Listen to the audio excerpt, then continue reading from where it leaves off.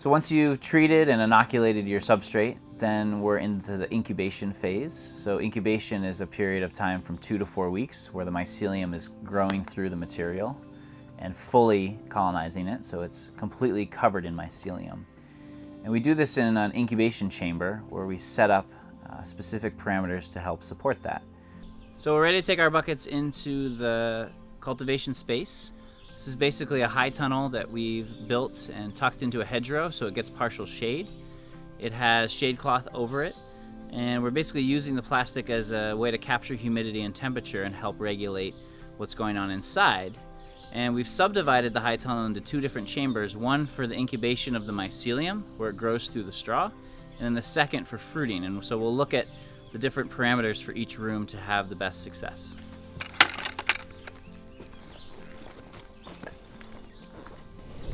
We have a little warning sign on here because this is the most important place to be clean when you go in. This is when the mycelium is moving through the straw. So incubation is when your opportunities for contamination are highest. So we really want to think about if we're ready to go into the room, which I feel pretty clean and ready to go. So let's bring these in.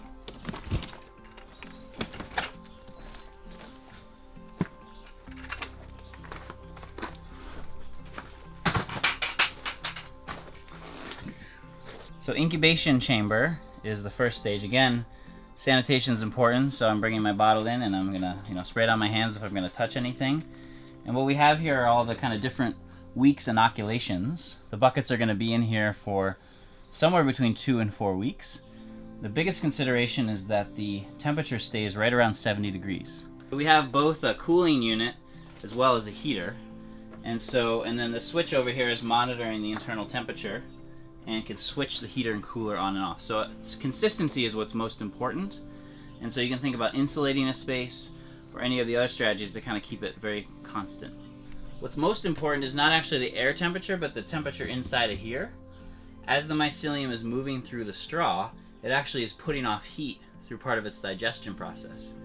So the mortality of this can happen when these mycelial growths get over 90 degrees. So we have this probe thermometer here, and we can see that the internal temperature is just about 70 degrees, which is perfect. If we get into that green space, that's when I have to start thinking about cooling things down more. So the other thing we can do while we're checking in here is just kind of monitor how the growth is going.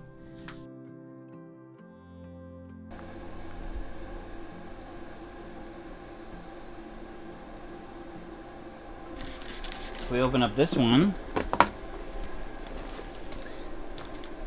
mostly the white is good, but we have a little bit of green in here. So this is a little bit of mold, and we want to monitor that. We can sometimes remove some of that contaminated material and it'll keep growing.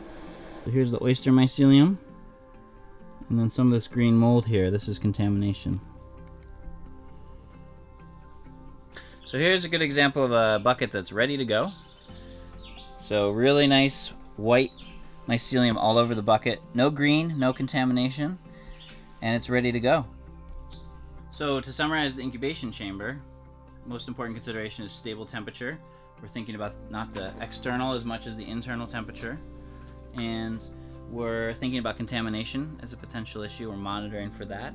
And once the bucket's fully grown through of white mycelium, we see it on the top and we see it on the sides, then it's time to move these buckets into the fruiting chamber. So for both chambers, it's really important to have fresh air coming in, more so for the fruiting than incubation, but this is just a carbon filter with a little sock over it, and the fan will draw in air for a little bit every hour. It's just to push some fresh air into the room. In the fruiting chamber, we really have to think about replacing the air so that there's constantly a fresh supply, or else we won't have good fruiting.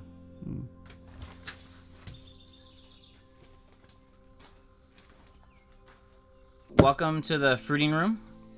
A couple more things to monitor in here than when we compare it to the incubation room. We want to think about light, air, temperature, and humidity. So humidity should be as high as possible. Right now it's about 98% in here.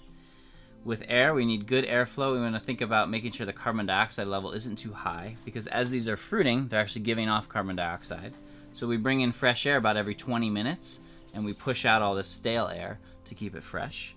Light, we want to keep it nice and dim, not any direct sunlight or light hitting the mushrooms. And then temperature, it's going to depend a bit on what we're fruiting. Right now we're fruiting these blue oysters, and those like it around 65-70 degrees. So let's look at some buckets that are ready to fruit. If we take off this lid here, we can see really good mycelial growth in here. It's eaten all the straw. There's no green mold or any kind of contamination, so that's great. And then if we come over here and look at this one, this has very characteristic, this exudate. This is actually enzymes that the mycelium are exuding as they digest the food. So this kind of yellowish or whitish or clearish liquid is actually a normal part of the digestion process. So at any given time in your fruiting room, you're going to have lots of different stages of growth. We have some new ones here just starting to pop out, versus these which have been growing maybe for a day. And then they continue to open, and we have, this is about where we want to harvest them, where they're still a bit curled under and still robust on the edges. And then down here are a bit overripe, where they've flattened out completely. And so all of these are perfectly edible, but these are going to last a lot less time in the fridge and they can get beat up and damaged. Versus if we harvest these, they're going to hold up until we get them to the market. When it comes time to harvest, we're looking for that kind of curled edge, and we're just going to simply grab the cluster and just pop it off. So that's a really nice ripeness where that's still curled like that.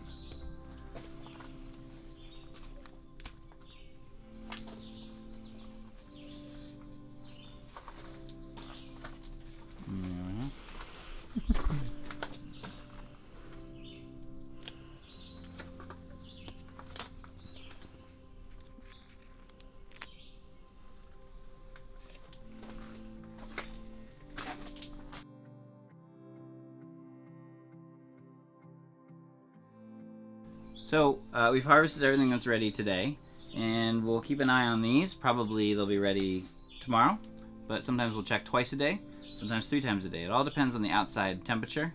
So the hotter it is, the more you need to check and make sure you get these at the right time.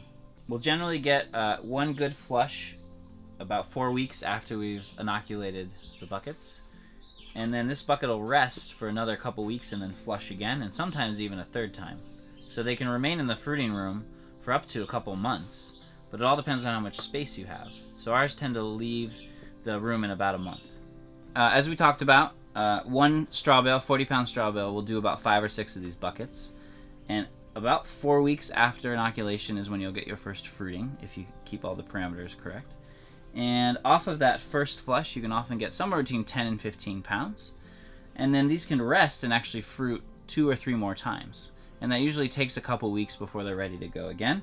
So over a 1 or 2 month period, you could get as much as 30 or 35 pounds of mushrooms off of a 40-pound bale.